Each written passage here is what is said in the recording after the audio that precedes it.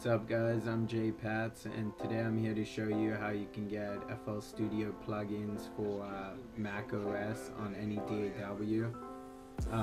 It's all legit and legal through ImageLine's website, and right now it only works on 32-bit host programs. So if you have 64-bit Ableton, for example, unfortunately it's not going to work. So here's the web page where you download it from. I'll provide the link in the description. So just go here and you can download them. You need an ImageLine account before you can download them, but it's free. And yeah, I hope you enjoyed the video, and thank you for watching.